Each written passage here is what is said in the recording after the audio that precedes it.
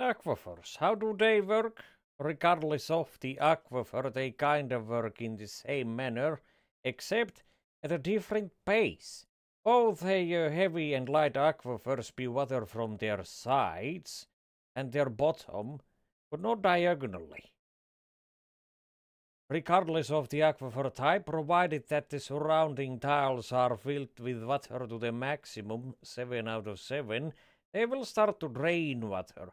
Heavy aquifers to a heavy old suck, and light aquifers to a little suckle, a teeny tiny nibble of a suck.